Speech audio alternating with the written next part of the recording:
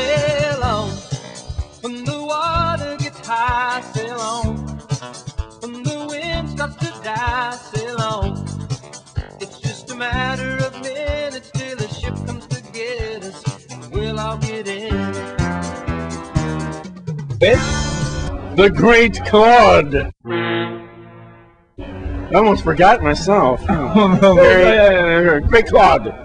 What did you do tonight? Tonight I performed a feat of naked strength. What exactly did you do? Well, I ripped a phone book in half, utilizing only my naked strength. She was going to join me for a bit of impromptu nudity on stage, but then she just decided not to.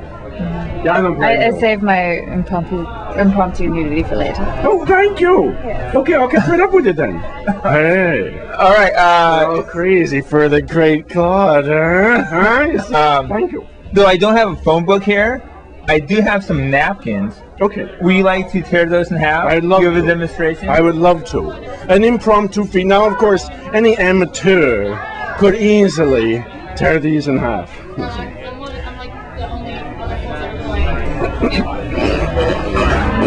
Listen, it's harder than I thought. Wait a second. There's a bounty paper towel. There's a bounty paper towel. I protest. The final question is, should the Sailorman become, should he be forced to walk the plank? No, absolutely not.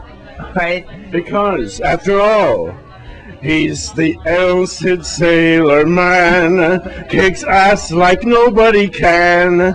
If your ass wants a whoopin', then get down and start stooping. He's the El-Cid Sailorman. Alright, thank you for sailing with me. It's my pleasure. I get a little seasick on the old sailing ship. When we're all born, we set out to sea, looking for answers continuously. Then when we find out to whom we belong, we watch for his signs and keep sailing on, sail on. When